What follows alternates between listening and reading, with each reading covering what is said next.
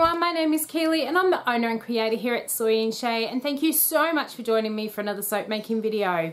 Today we're making a soap and we're going to be putting some Banded Agate on the top. Now Banded Agate comes in layers of colour, all sorts of different colours, and because of the look of this soap I've been inspired to have yet another go of doing a wool pour soap. Now I've never been that successful at making them, so let's go and see if we can actually successfully pour a wool pour soap. Let's go. Alright, so let's jump straight into this one, pouring my lye solution into my oils, mixing to emulsion, and then we're going to split it out for some really bright, cheerful colours.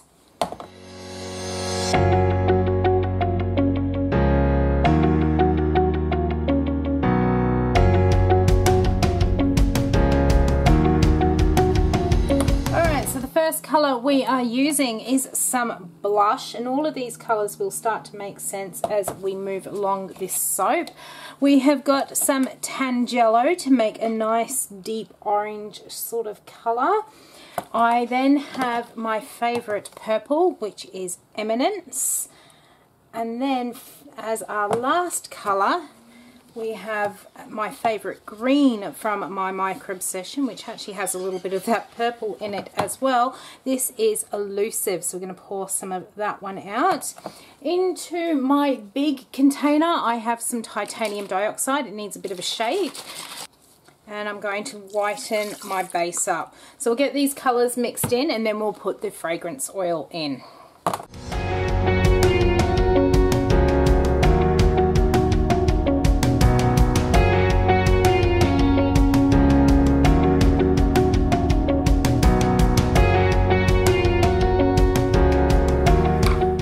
Fragrance oil today is hopefully a very trusted fragrance oil.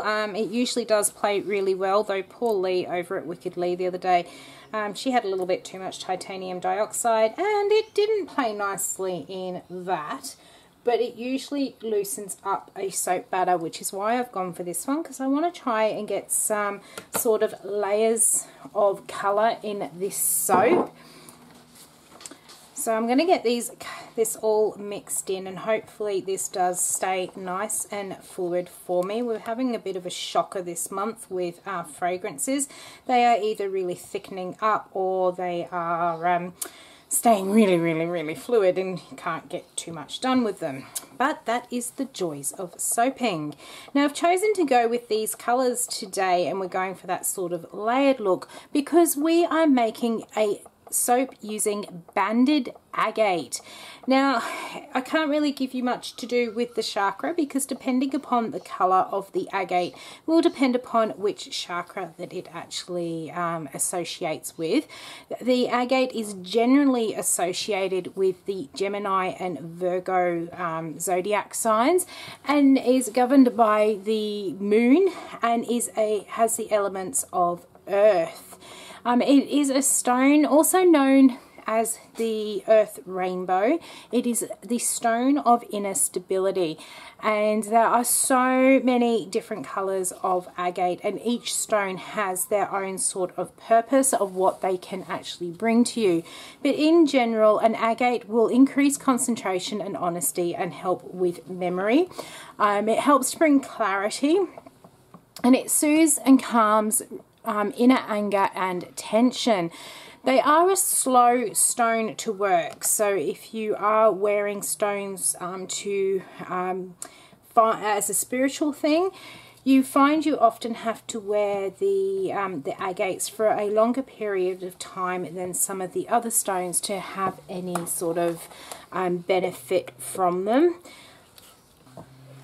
Alright, so we've got my mould here. I'm just propping it up under some towels here. I want to kind of do a wool pour and get some layers in between my colours and my white and that sort of thing. We'll see how it goes.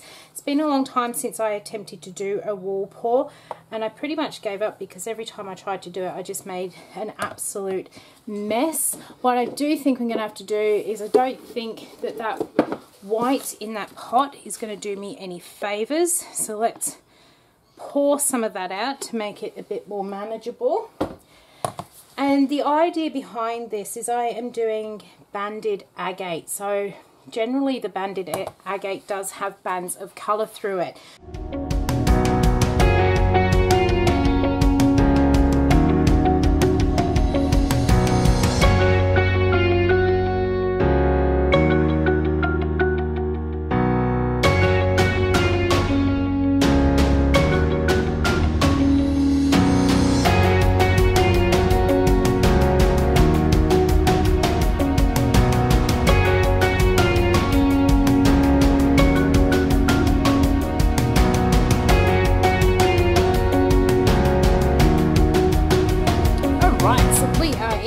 Absolute mess here, but pleased to say that is, oh, I don't know, about the umpteenth time I have attempted to do a wall pour soap, and I have actually been able to do it this time, so I'm really happy. Usually it's either way too fluid or it sets up too quickly.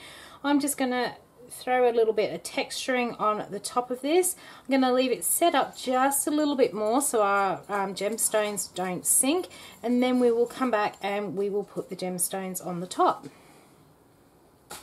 Alright, so this is set up enough that we can now start to put our Banded Agate on the top, and as you can see we have got all sorts of colours. We've got some yellow, we've got the dark purple, we've got that beautiful rich green, we've got some pink, and one of these has got some green and orange on them. My favourite piece, because hubby and I went through these trying to pick out not only stones that were going to fit on the soap, but also the ones with the most prettiest patterns. I think my favourite's down the bottom here. Let me grab it. Here it is. Who else is getting some real Nemo vibes out of that one? It just reminds me of the movie Finding Nemo, the little clownfish.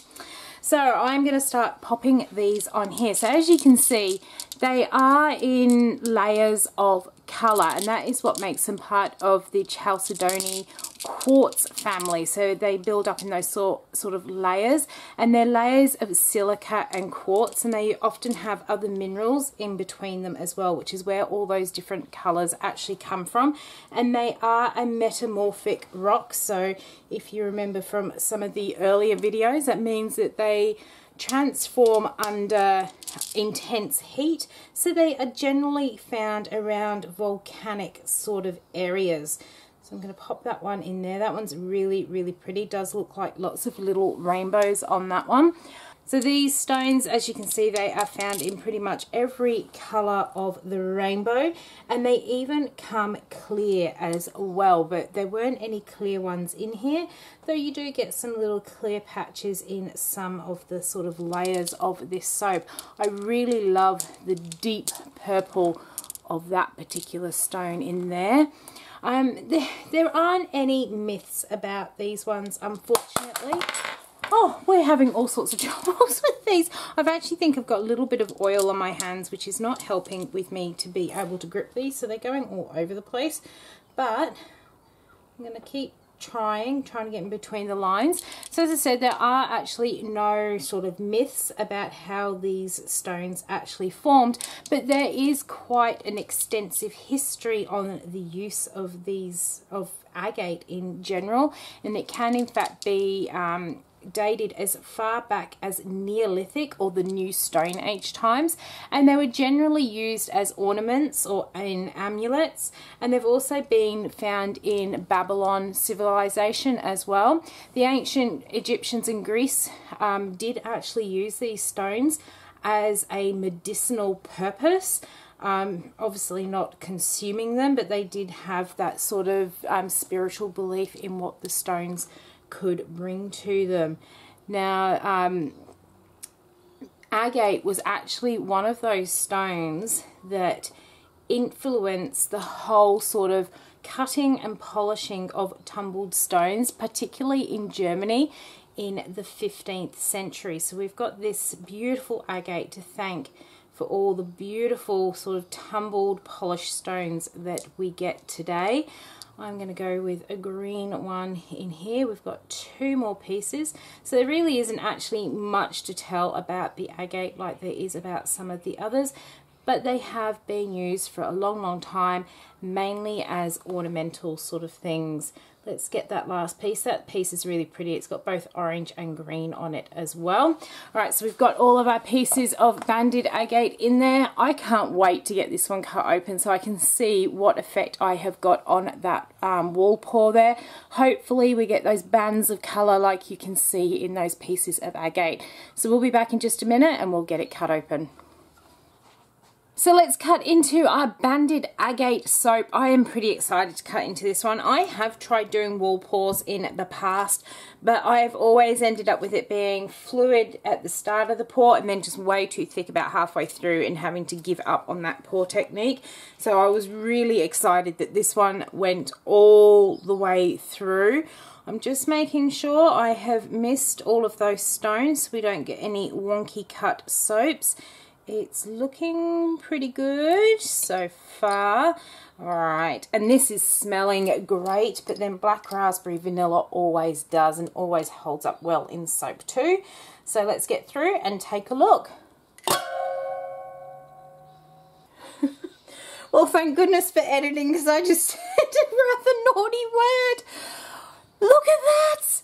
That is absolutely stunning. If I grab this piece from down here, if I can do it one-handed, that is a piece of the Banded Agate on there, and you've kind of got that pinks and purples and oranges all the way through that piece, and that's just how this soap looks. I am so stoked that I have finally, oh wow, been able to get this wall pour done. So if anyone else has been struggling to do that technique, do it with black raspberry vanilla, because it works, and I don't think I could have asked for a better design pattern on this particular soap. I am so super happy with them. Let's grab these two here. Oh, I can't even explain how happy I am with these. So in case you hadn't worked it out, I am super happy with how these soaps have come up. They're about to head off onto our curing rack where they will stay until they are ready to go out in our August release of Gemstone soaps. If you follow along with me on Instagram, you'll see when these ones are available on the website. So I hope you have enjoyed watching how I've made my Banded Agate soap. If you did, why not leave me a thumbs up and any comments down below. And until the next video comes out, I hope you have a great one, and I'll see you then. Bye.